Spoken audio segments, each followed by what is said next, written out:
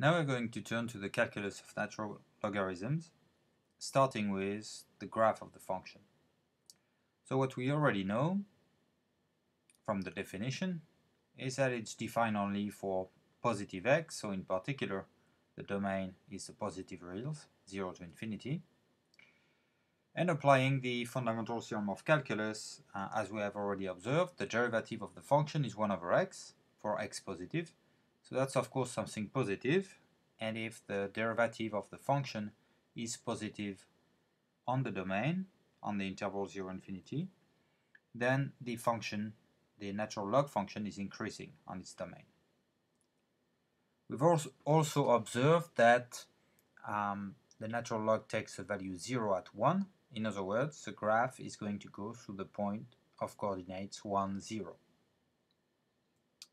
On the other hand, if I consider the second derivative of the function, that's the derivative of 1 over x, which I can write x to the negative 1, so I get negative x to the negative 2. In other words, negative 1 over x squared. X squared is positive, therefore this is always negative. That means that if the second derivative is negative on the interval 0 infinity, the graph of the function is going to be concave down. So that gives us already a number of elements concerning the graph of the function, and the only additional thing that we may want to know is the end behavior. In other words, what is the limit of ln of x when x is going to positive infinity, and the limit of ln of x when x is approaching 0 from the right. It has to be from the right because, of course, the domain is only the positive reals. So to answer these questions, it's not very hard. We have observed in the previous video that when you have the log of a power, you can pull out the power as a multiplicative constant. So in particular, natural log of 2 to the n is n natural log of 2. Natural log of 2 is a positive number.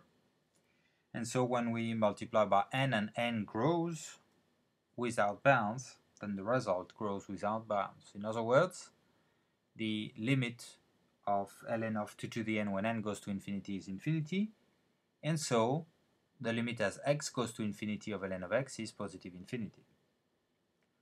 Similarly, if we're trying to look at the behavior near 0 for positive values of x, we can look at the limit of the sequence ln of 1 over 2 to the n and write that ln of 2 to the negative n. Again, we can pull out the power, and this is negative n times ln of 2. ln of 2 is a positive number. N grows without bounds, so when n grows, this goes to negative infinity. And when n grows, 1 over 2 to the n approaches 0 from the right. Therefore, the limit at 0 from the right of ln of x is negative infinity. So here's what that means for the graph. It is an increasing function that is concave down with a limit of negative infinity at 0 from the right. In other words, x equals 0 is going to be a vertical asymptote, and going to infinity when x goes to infinity. And it goes through the point of coordinate 1, 0. Now, of course, this function is differentiable in its domain. It's in particular continuous, and it has limit negative infinity near 0 and positive infinity and infinity, so its range is all the reals. In particular, it's going to take the value 1. In other words, the graph of the function intersects the horizontal line y equal 1, and the point of intersection has a first coordinate that we're going to denote by e and call the Euler number, and that's approximately 2.71. The status of this number is very similar to the status of pi, so it's a so-called transcendental number. So the sequence of decimals is something that we cannot predict. Nevertheless, this is a number that is going to come up again. Just like pi, it comes up in many situations.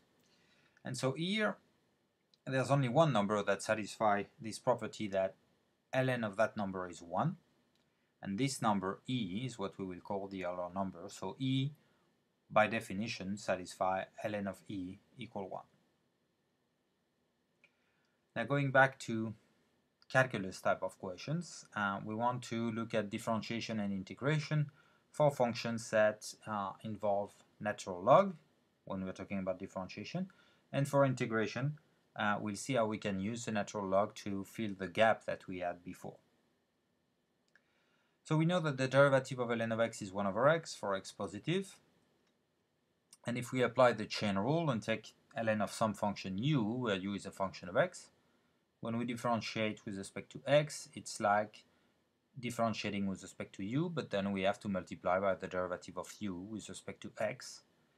Since the derivative of ln of u with respect to u is 1 over u, what we obtain is u prime over u, where u prime is the derivative of u with respect to x. Writing that in a more standard form maybe, if I have a function f of x that I plug inside the natural log and I differentiate the result, what we obtain is f prime over f. Now let's apply that to a few examples, starting with a function ln of x squared plus 10 that we want to differentiate. It's something of the form ln of u, where u is x squared plus 10. So we obtain, as we have explained, u prime over u, in other words, derivative of x squared plus 10, that's 2x, divided by the function u, x squared plus 10. So we obtain 2x over x squared plus 10. The second function is not quite of the same form. It's cosine of ln of x, so it can be seen as cosine of u, where u is a function of x, and specifically where u is ln of x. Again, we can apply the chain rule to the effect that f prime is the derivative of cosine u with respect to u multiplied by the derivative of u with respect to x. Of course, the derivative of cosine u with respect to u is negative sine u, and so we obtain negative sine u times derivative of u. The derivative of u is the derivative of ln of x, it's 1 over x, and we can replace u by its value, which is ln of x. So we obtain negative 1 over x sine of ln of x. Moving on to the third example, we're looking for the derivative of the function ln of 3 fifth root of x. We could apply the formula for the log of a function, derivative of the log of a function, but here I want to observe that sometimes it is easier to simplify first. Yeah, I'm not differentiating at all, but I'm observing that ln of 3 times the fifth root of x is ln of 3 plus ln of the fifth root of x, and ln of the fifth root of x is ln of x to the 1/5, so we can pull out the power. In other words, f of x can be rewritten ln of 3 plus 1/5 ln of x. Now this is much easier to differentiate. It's just another way to write the same function, because now the derivative of ln of 3 is 0, because ln of 3 is a constant, and then we just get 1/5 derivative of ln of x.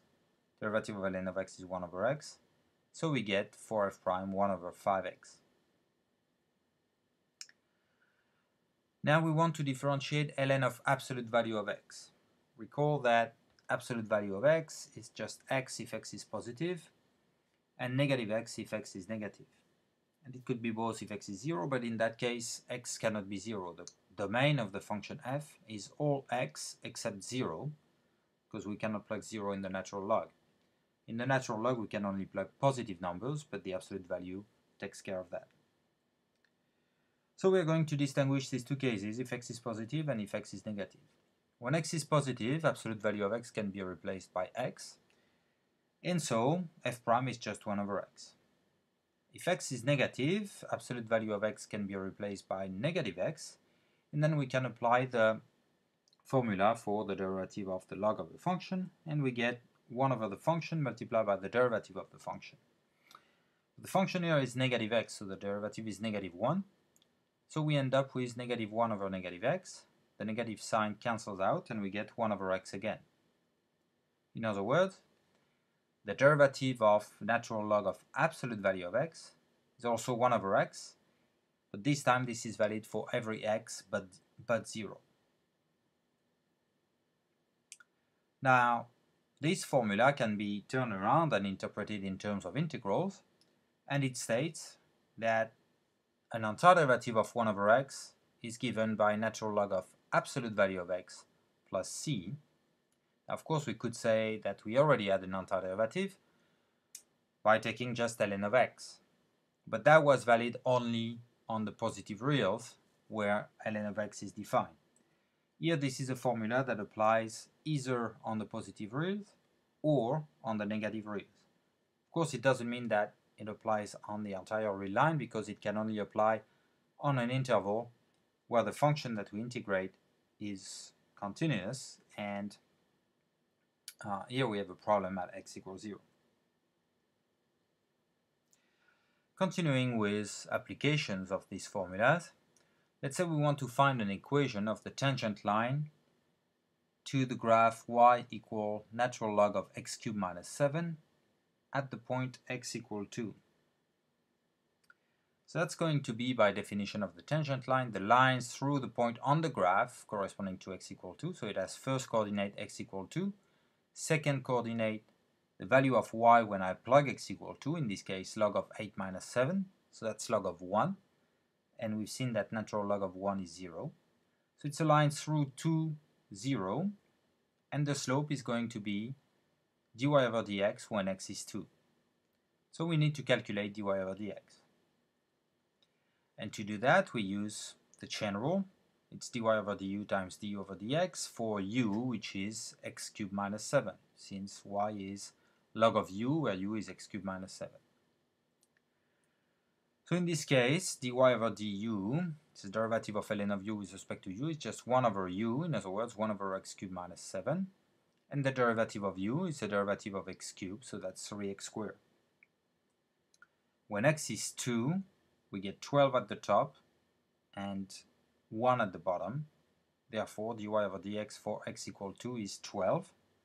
And that's the slope of the tangent line. So now the tangent line is the line through the point of coordinates 2, 0 and of slope 12. In other words, it has equation y equal 12 multiplied by x minus 2.